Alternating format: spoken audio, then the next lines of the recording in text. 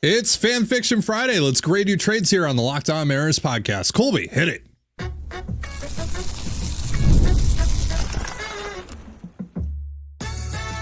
You are Locked On Mariners, your daily Seattle Mariners podcast. Part of the Locked On Podcast Network, your team every day.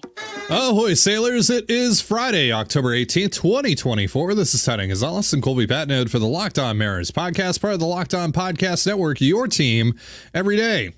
It is Fan Fiction Friday, and if you're new to the show, we get Mariners trade ideas from listeners, react to them, and then grade them on the 20-80 scale, 20 being the worst, 80 being the best, of course. And we grade these trades based on a lot of different factors like creativity, if it's a target we haven't heard from you guys before, practicality, etc. Before we get into the trades, shout out to our title sponsor today, PrizePicks. Download the app today and use the promo code LOCKEDONMLB, that's LOCKEDON MLB, to win $50 instantly when you play your first $5 lineup. PrizePicks, run your game. And if you want to hear from me and Colby even more and help support the show, check out our Patreon. Sign up now to hear us create our 2025 Mariners offseason plans before we show it off here. Show them both off here. Sportsbet Jake has a deal here with the Brewers. Rhys Hoskins for Mitch Haniger and Tyler Locklear. This idea essentially is to repurpose Mitch Haniger's money. It's going to cost you Tyler Locklear, but it is trying to find a way to repurpose that money into something that could actually help you, which is an idea that we've thrown around quite a bit here with Haniger. It's pretty much the only path that you can take to actually getting Haniger's contract off the books and actually get something in return for it, right? Rather than just outright releasing him.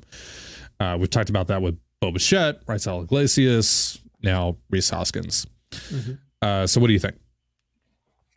Yeah, it's interesting. The Brewers are a team that, more on the frugal side.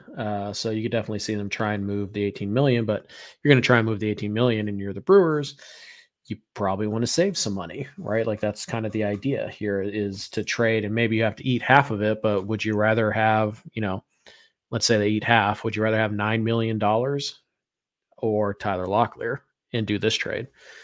I don't know, but the Brewers do have Tyler Black, I believe, is still there, and he really struggled this last year, but it was a guy that they were quite high on to play first base. So,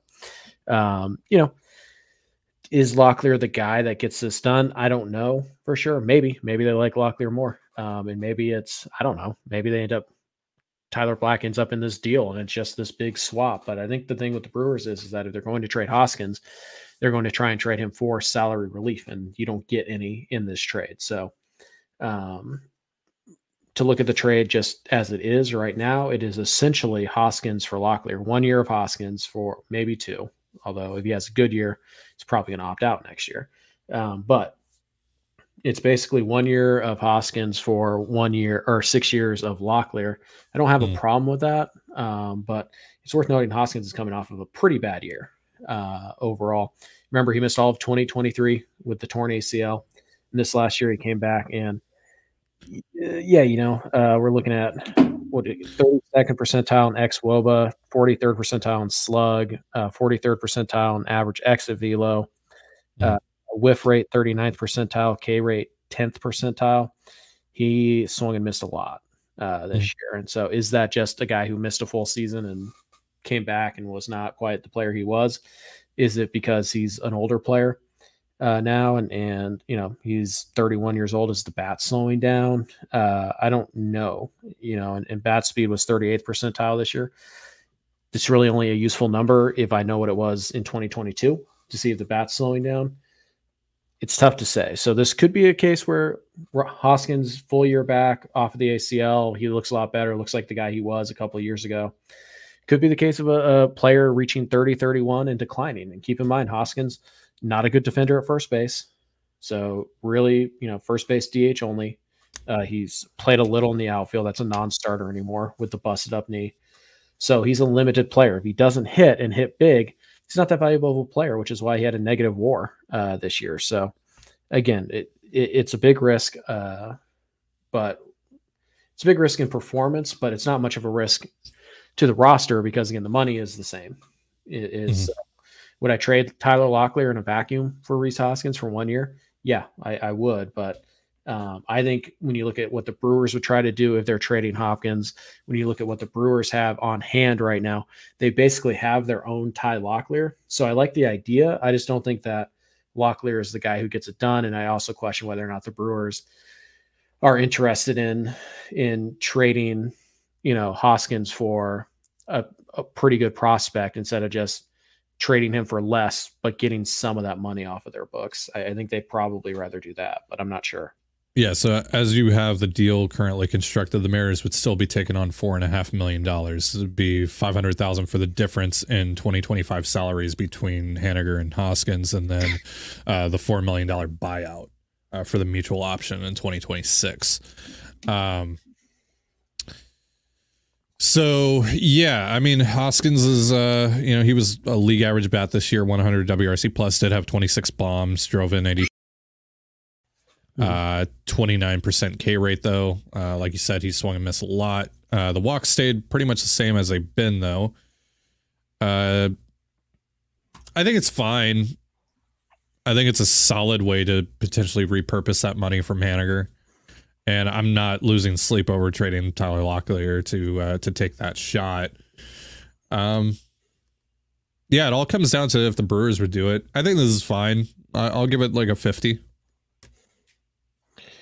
Yeah, I say 55. I think it's realistic. I think it's pretty creative in terms of repackaging that money, and it could solve a need for Seattle because, as we talked about, they have at-bats to give either at first base or DH. So Hoskins can certainly play one of those two spots. So I think it's pretty creative. The only reason it's not a little bit higher is just because I don't know if Milwaukee is going to do this. Like, it's not a no-brainer for Milwaukee. And I don't think Locklear is the guy that makes Milwaukee consider this. Sure. So, yeah, 50, 55, somewhere in that range. Pretty good. Next trade here from Ross.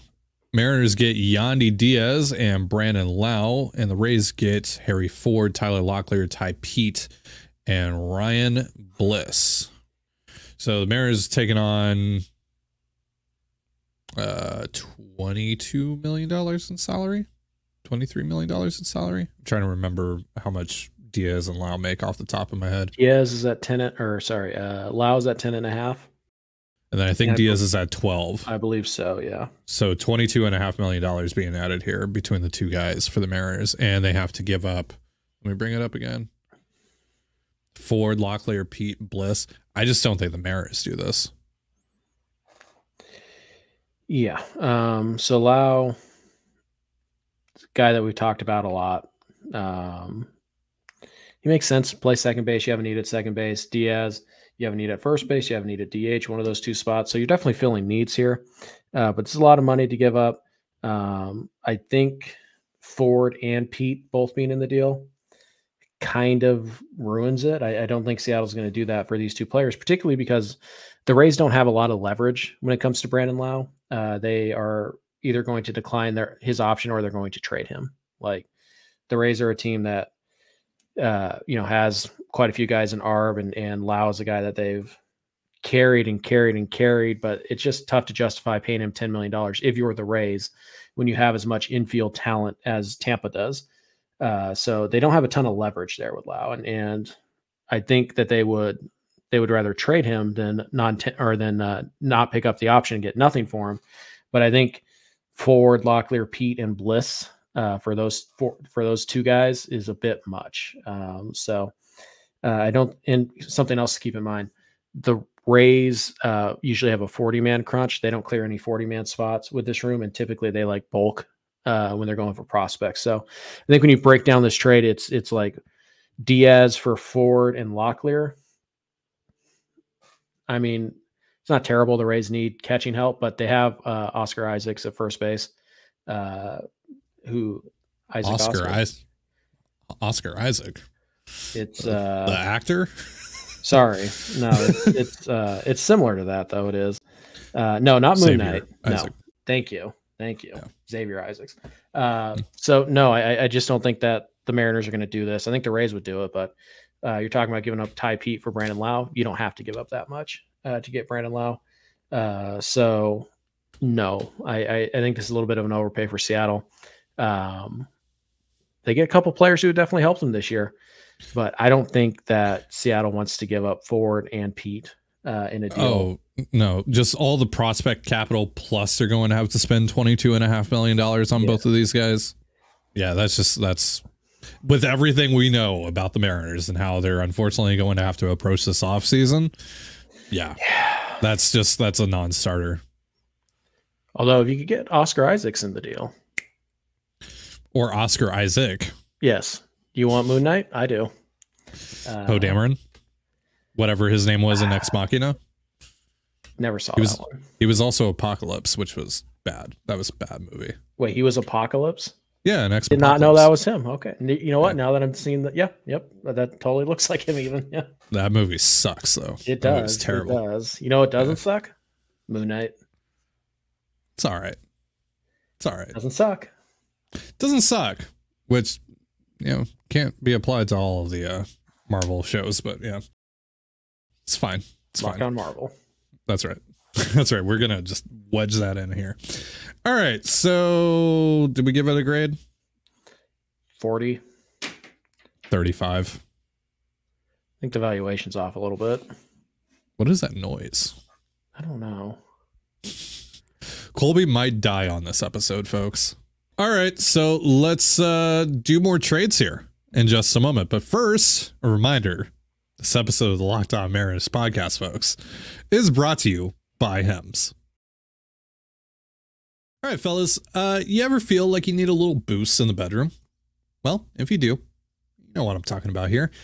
It's time you stop worrying about your performance and get Hims so you can feel confident knowing you can get hard and stay hard whenever you're in the mood. Hims is changing men's healthcare by providing you with access to affordable sexual health treatments from the comfort of your couch.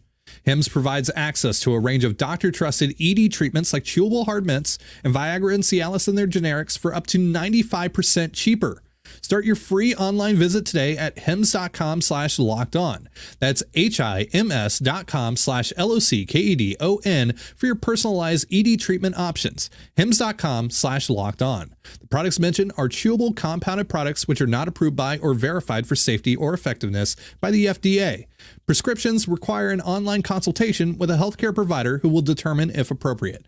Restrictions apply. See website for details and important safety information. Subscription required. Price varies based on product and subscription. You're listening to the Locked On Mariners podcast. It is Fan Fiction Friday. We are reacting to and grading your Mariners trade ideas. This one comes from Ian. Logan Evans, Dominic Canzone, and Tyler Locklear to the Cleveland Guardians for 1 year of Josh Naylor. Now, Colby, I know you're very familiar with Naylor and his situation heading into this final year of his club control. How much is he projected to make? About $12 million. $12 million. All right. Yep. Give or take. So, yeah. So right off the jump here, Locklear probably not going to be of any interest to the Guardians. They have Kyle Manzardo, who's going to take over first base. He's had a big home run yesterday. They're very high on Manzardo, and they should be. He's probably going to hit pretty well. But the reason that Naylor is even available at all is because they have Manzardo, and Naylor's entering the final year of club control. So I would be pretty shocked if Josh Naylor wasn't shopped this year. He had a pretty good year. He is a first baseman, left-handed, doesn't strike out a ton. He'll hit 25 home runs, 30 home runs, but he really kind of struggled here as of late. So there are some concerns. He's kind of Luke Raley minus the athleticism at the plate, but fewer strikeouts too. So he trades the athleticism for more contact. But he fits, he absolutely fits on this team. I just don't think Locklear is going to carry much weight, if any, for the Guardians in this deal. Dominic Canzone is a throw-in. He's basically worthless. In this particular deal, he's worthless. Sure. Although overall he doesn't have a ton of value either at 27 years old. Logan Evans for Naylor. though, I think makes some sense. Cleveland really good at developing pitching. They have a knack for it. So it may not be, maybe they don't like Evans, but maybe they like Morales, or maybe they like Garcia. Either way, I think one of those type of pitchers, one of those, the Mariners don't really have any top 10 pitchers in their top 10, I should say, besides Senja, who they're not going to trade yet. So I think if it's a Morales or it's an Evans or it's a Garcia, and then probably a little bit different filler, I think that you could definitely get something done for Naylor. So I think the idea, like the concept, the guts of this trade, pretty good. I think it's a good starting point. I think it's a 50, 55. It's very realistic. I think it is, at least. We'll see. I mean, you never know. But Canzone and Locklear, I just don't think they do anything for the Guardians. So at this point, it's really Evans for Naylor. And I think the Guardians are going to want a little more, but maybe not. Maybe not. Maybe they really like Canzone. Maybe it's Evans and Morales. Maybe it's two of the pitchers, or maybe it's Evans and another pitcher who's a little further away, like Martinez. Yeah. But yeah, because they have Manzardo and they have Big Christmas, both of those guys pretty relevant over the last 24 hours. I think they're good on first base options right now. So, 45. Alex has a deal here with the A's. Brent Rooker for Harry Ford, Tyler Locklear, Dominic Danzone, not Canzone, Danzone, and Emerson Hancock. Obviously, the prize here is Emerson Hancock. Yes. Also, layoff of Alex. Sometimes names are hard. You have to try and remember every major leaguer and minor leaguer there is. Sometimes names get mixed up. Okay. The Dan Zone. Yes, the Dan Zone. Sounds like a podcast. It's just a bunch of people named Dan. Mm-hmm. So yeah, they just talk about how great Dan is as a name. But then there's like one guy. There's one guy in there whose name is actually Dave. But everyone thinks it's Dan, and he just lets that roll. Yeah, he's just like, he's not a confrontational guy. So he's like, he doesn't have the self-confidence to correct him. Mm-hmm. Yeah, that's fine. So again, right off the top, Emerson Hancock, no value, just worthless. Get him out of your trades, guys. He doesn't carry any value. Dominic Canzone, maybe. I think he probably carries more value to a team like Oakland than he does to a team like Cleveland, since they're at different points. But I don't think you've got the ceiling of this deal right. I don't think that the A's are going to be all that interested in Harry Ford. They have Langeliers, they have Soderstrom.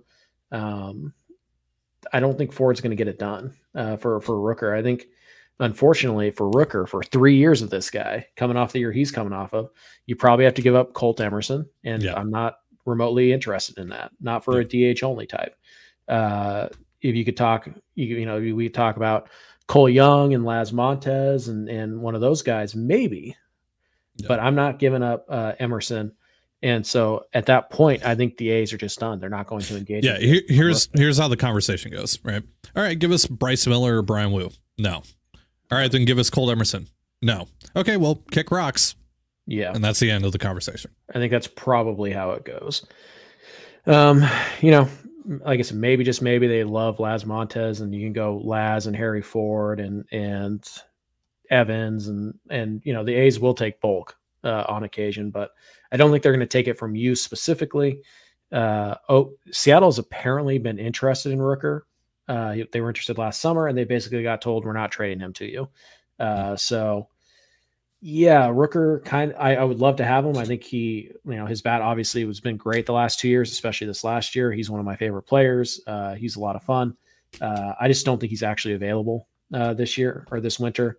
And if he was made available, I think that what you're talking about is Seattle has to give up one of their 3 most valuable trade chips, which is Miller, Wu, or Emerson, Colt Emerson, the good Emerson in the system. Yeah, so this deal to me, it's a non-starter for Oakland. But we hadn't talked about Rooker a lot. I just wanted to check base on like where I think the A's value Brent Rooker. And I think they would look at this deal and they'd be like, sure, add Colt Emerson and we can talk. And yeah, I mean, remember when I did my top 5 trade targets, I did mention Brent Rooker as an honorable mention, but the reason that he didn't make the list, because I said he would be number 1 on this list if I thought they could realistically get him. I just don't think they can realistically get him. I mean, they can, but it's going to cost you Bryce Miller or Brian Wu or Non-starter. at the very least, Cole Emerson. And then at that point, it's like, all right, cool. But this is also a 30-year-old DH, basically, who's had one like insane year, one really good year, and then really good year, and then whatever, right? So, right. He does, to his credit, though, his favorite ballpark to hit in, T-Mobile. He has said that. Yeah. So, I think he'd be a great fit for the town and for the clubhouse and for the team and all that stuff. Again, it's just in the pursuit of trying to acquire him, are you actually getting better or are you getting worse? And if you're trading Miller or Wu, I think you're getting worse. And I think if you're trading Emerson, you get better this year, but in the long term, I think you get significantly worse because at the end of the day, Brent Rooker is a DH. Like that's what he does. Yeah. Could he play some first base for you? Probably, but he's a DH and a good one, maybe a great one if you can repeat what he did last year. Mm-hmm. But I'm not giving up, 6 years of potential, all-star shortstop or 5 years of two guys who are already established as like number 4, number 3 starters in Major League. I'm not doing that for a DH, any of them, except for Ohtani, but obviously that's different. So yeah, I think it's probably 35. It just, I think you're underselling pretty significantly what it would cost Seattle to get Oakland to budge. But I hope you're right, because if I could get him for that, I would have done it yesterday. Yeah, I would do this in a heartbeat, which means that it's not going to happen. So, 30. Yeah, I'll go 35. All right, we got a couple more trades to go over here in just a moment. But first, a reminder, this episode of the Locked On Mariners podcast is once again brought to you by PrizePicks.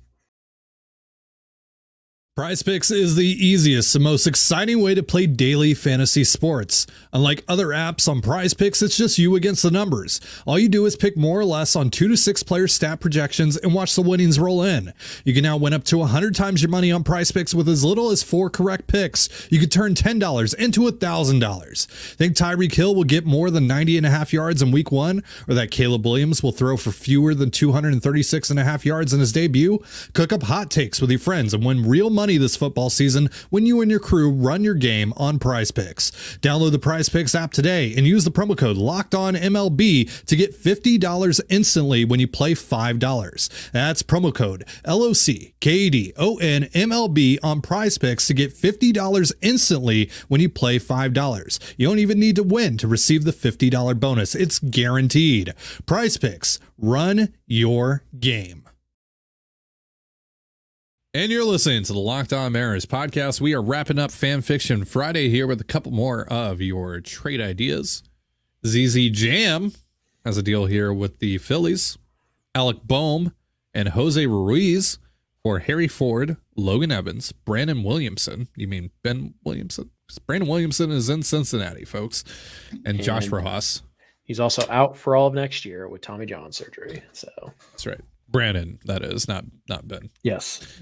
Who I assume you are referring to in this trade. Yes. And I say once again, names are hard. Okay. Names are hard. Yes. Mm-hmm. There's a lot of names floating around in this noggin. Okay. Sure. Sometimes we confuse, top 50 prospects for famous actors. That's right. Oscar Isaac. Moon Knight. Mm-hmm. Poe Dameron. That's right. Apparently Apocalypse. Mm-hmm. Never pieced that together. Just like it took me like 3 years to realize that Scott Hatteberg was Chris Pratt.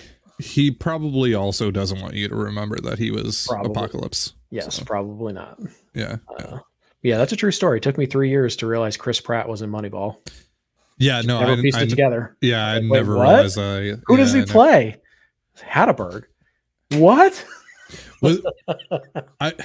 I'm trying to remember the first time that I watched Moneyball. Was that before I ever watched Parks and Rec? Because it must have been, right? Because I feel like if I saw that movie after watching Parks and Rec, I would have been like, oh, Andy.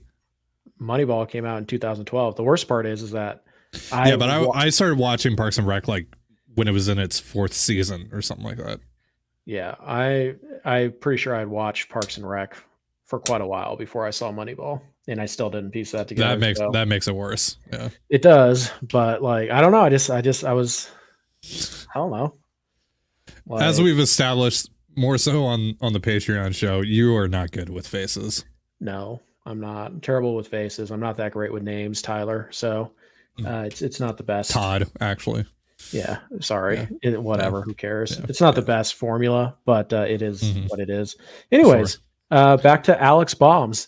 Alex Bombs, which is his alter ego, by the way. Right.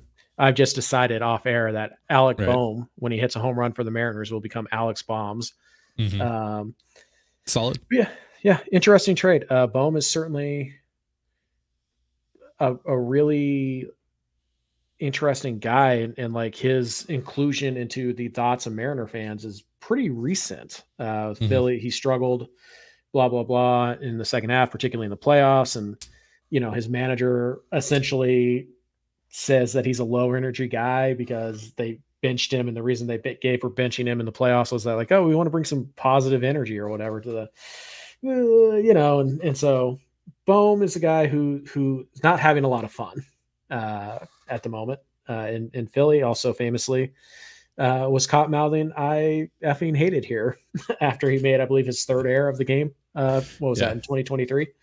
I think it might have been like 21 or 22. Yeah, I think it was earlier on in his career. He's been a pretty productive player, though. Like, we have to give him that. Been a pretty productive player. Not a great player by any stretch. Struggles a bit defensively. So you kind of have to decide if you can help him. He had a pretty good year defensively this year, according to the metrics. Which are, as we always say, are... Especially when it comes to outlier years. Right. But so even if we want to say he's an average third baseman defensively, which he's probably not, he's probably a little bit below, doesn't hit a ton of home runs, does hit a lot of doubles. I think he had 40 doubles last year. Like, he had a lot of doubles. So he's a good player. He's a solid player, not a great player, not a superstar or anything like that. But when you look at what is available at third base this year, you get this guy for 2 years. You get him out of Philadelphia, which, as we know, is just a different atmosphere than it is here in Seattle. And Seattle obviously has some success taking former hyped prospects who didn't really get it going in Philly and helping them relax and kind of turn their career around.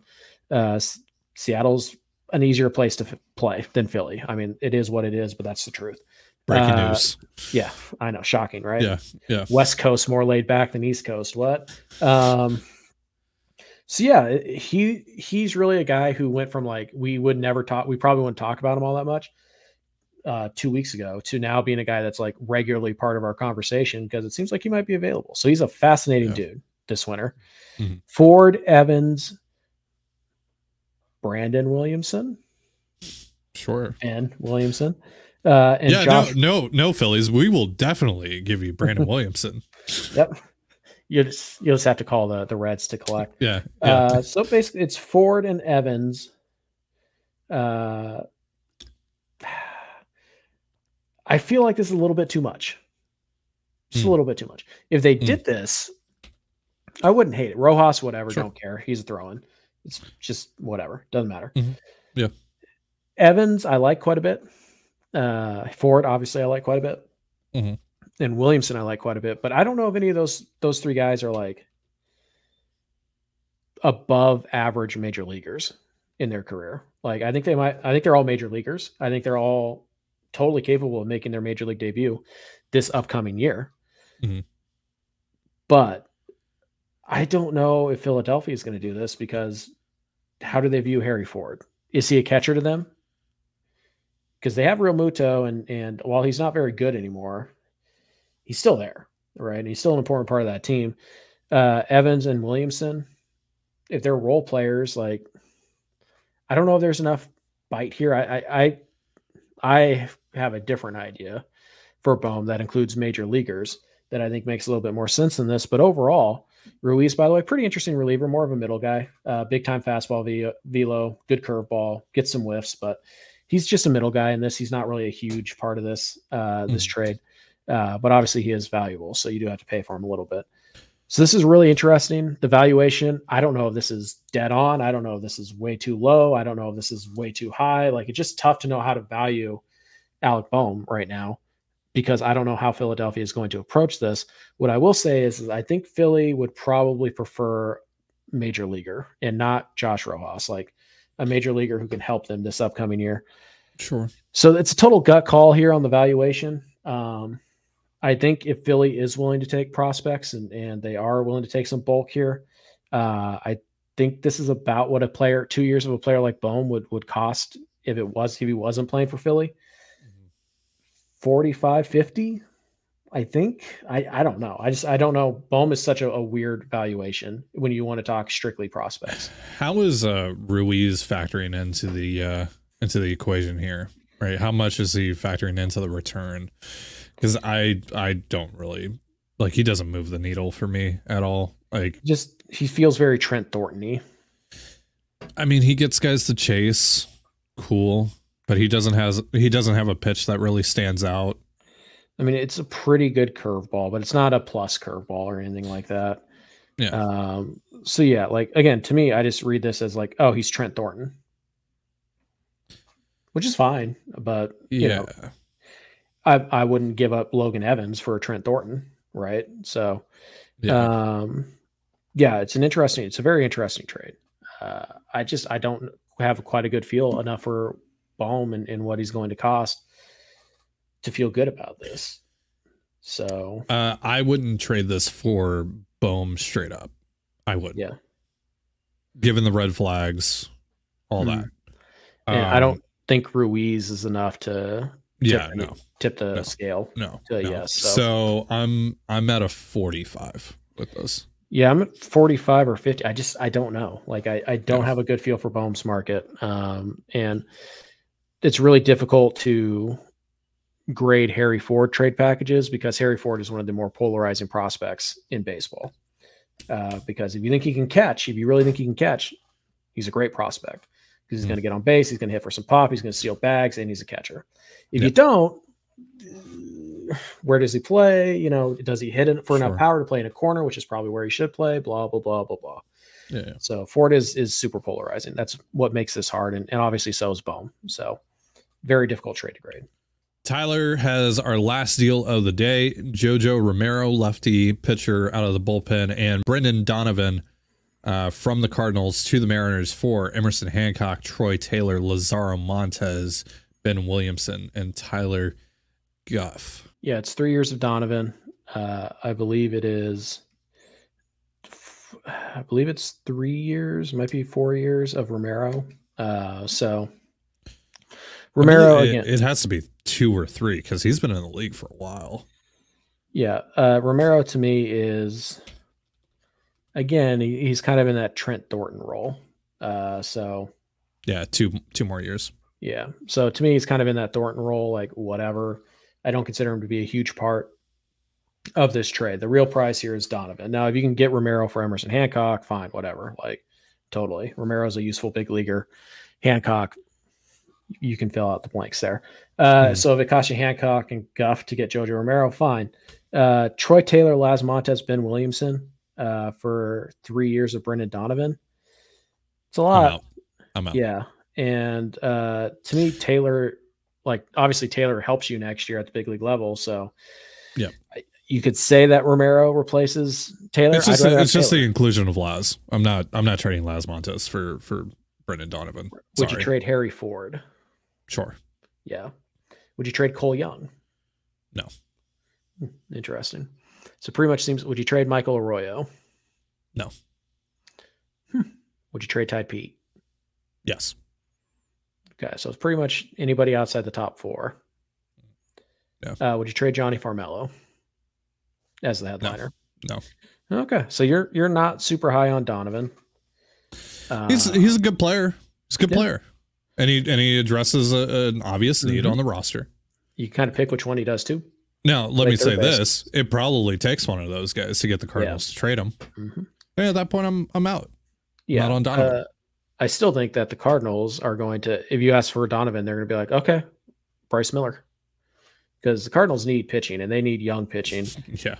And I'll laugh at them. Yeah, exactly. And then they'll be like, oh, well, do you want, like again, for me to trade Miller or Wu to the Cardinals, it's like, you're going to give me Donovan, you're going to give me Walker, and you're going to give me like Newbar or something like that. And even then I'm like, Like, is that the Godfather offer? I don't know if it is. Walker has his own issues, and so does Nootbaar, but Donovan's not a great hitter. He's pretty good. He's a good player. Like, I don't want to undersell Donovan. He's a good player. No, good player. I don't want to give up potentially great players to get a good player. Not for a guy like Donovan. It's just different. Yeah. Defense carries Donovan's value for the most part. It's mostly defense that carries his value. Again, he's a good hitter. He's not a terrible hitter by any stretch. But I don't want to give up. He's a 115 WRC plus hitter. Yes. I would trade Cole Young or Harry Ford straight up for Donovan and be okay about it. I prefer not to. I would prefer not to. But if that's what it costs and that was the best you could do, I would do that.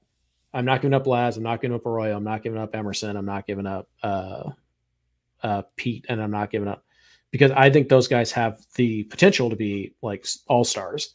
Young and Ford, I don't know if they're quite there yet, but I think they're very likely going to be good major leaguers. So I would trade a likely good major leaguer for a current good major leaguer. But yeah, Donovan is a bit tricky. I'm not giving up anybody in my top 4 or 5 for him. Well, that's not true because I'd give up Young. Yeah, you just said Young or Ford. Yeah. Yeah. But you know what I mean? Like I don't want to give up too much upside play on a guy like Donovan because I think his upside's pretty limited. But 6 years of Young for 3 years of Donovan, sure. Yeah, absolutely. And then most of this rest of the stuff is filler, but Taylor is kind of a sticking point as well because you need potential leverage arms in your bullpen. Romero's not that guy. Taylor might be. So overall, interesting deal. I think it's an overpay from the Mariners' perspective, but I think your valuation of what the Cardinals would ask for in return for Donovan, I think it's pretty spot on, which is why I've never been a huge like Donovan, go out and get Donovan type of guy. Yeah, I think the deal itself, like I can see how you came to the conclusion that you did. So I'll give you props for that and give you a grade bump for that, even though that I'm out. I wouldn't do this deal. Yeah. I'll still give you a 55 for the thought process. Yeah, I think I'm at like a 50. It's pretty good. Like I think your cost analysis here is pretty spot on to what the Cardinals would ask for. Mm-hmm. I wouldn't do it, but again, it's not really about that. It's about how good is the trade proposal. So 50, 55, somewhere in that range. I think you're pretty close to what Donovan trade would have to look like. Sure. All right. So that is going to do it for our show. Thank you all for all of your trades. We really appreciate it.